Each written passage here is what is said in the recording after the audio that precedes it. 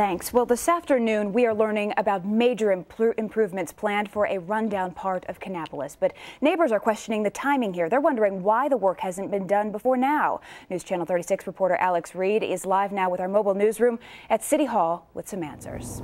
Alex? Yeah, Jennifer, we've actually moved just down the road so we can show you what we're talking about here. You can see for everything from the boarded up businesses to the decrepit sidewalk, everyone who sees this part of town agrees it's in need of some major improvements. But for neighbors, their gripe is it's been like this for years. So why is the city finally paying attention now?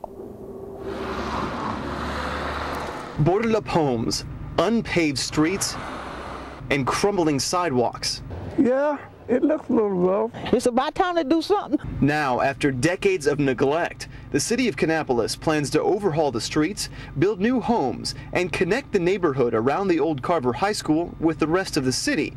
But people here see only one reason for the city's sudden interest in the area. Nobody really put too much concern about it until that research center has become complete. So we went to the city manager for the truth. Why do this now?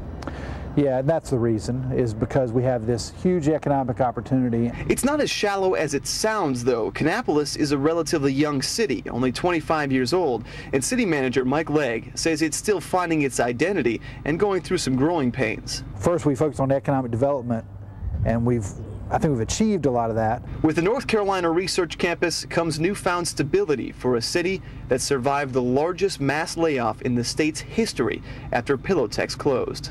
But as long as it's being done, that's a good thing.